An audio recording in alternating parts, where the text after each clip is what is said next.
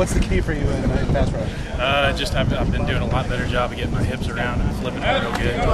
My club coming real strong with it. So. You feel like maybe this could be your year coming up, because I know when you first got here, you had to really work on your hands and not use your forearms. Your conditioning, you feel like it's all something coming together?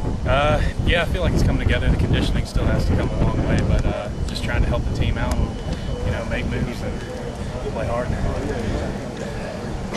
That's all I got. Just learning how to use your hands. It seems like you have violent hands, which Coach Donnelly says. That's something that just kind of came easy for you. Did you have to learn it? No, I definitely had to learn it. The first couple, I'd say the first 2 seasons, even during spring, I was still struggling with shooting my hands and getting violent with it. So it's just trying to come a long way from using forearms to shooting my hands.